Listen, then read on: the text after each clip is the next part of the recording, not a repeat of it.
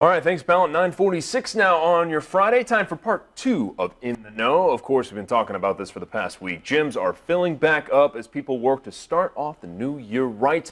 But to achieve your fitness goals, how can you keep up without falling off your desired path? Well, we've got Fitness Premier's Alexis Kanake back in studio to guide us as we begin our own fitness goals. Good morning. How are you doing? Good. How are you? Doing well. And I am just going to say real quick, thank you for making the drive. I know it was a long haul, so we appreciate you being here. Yeah, excited to be here. Good. All right. First question I want to make sure we get right off the bat. Obviously, New Year's resolutions can be something that a lot of people can abandon, right? You know, they're starting off hot, they're ready to go, but they sort of fall off the path as the year goes on. In the work that you've done with your clients and people that come through your facilities, what are some of the best ways people can make sure they stay committed to their goals? The number one thing that I think sticks out is making sure that you have a plan of some sort. When you're trying to come to the gym and you're just like shooting it, randomly, you're less likely to be successful. So having some sort of idea when you do go to the gym of a plan that you have in mind, you're going to be more likely to be successful with that. Gotcha. What might be a good base plan for somebody who is just starting out?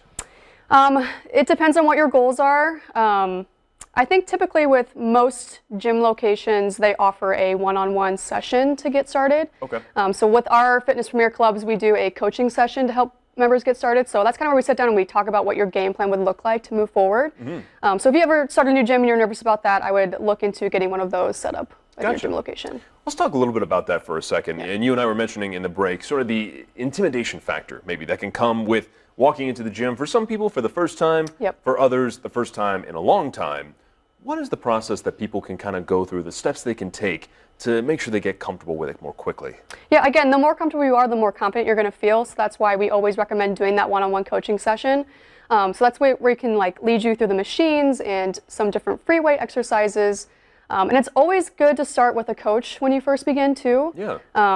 Just someone that can kind of take the guesswork away from you is going to help you be a lot more confident moving forward. Yeah, absolutely. Now, this has got to be a pretty exciting time for you guys, and I know gyms all across the country. What's your favorite part about seeing people come in and helping guide them on what will hopefully be a pretty life-changing goal? Yeah, I mean, exactly what you just said. It's awesome to be part of people's journey, whether it's the beginning or midway through, or maybe they're seasoned people who work out.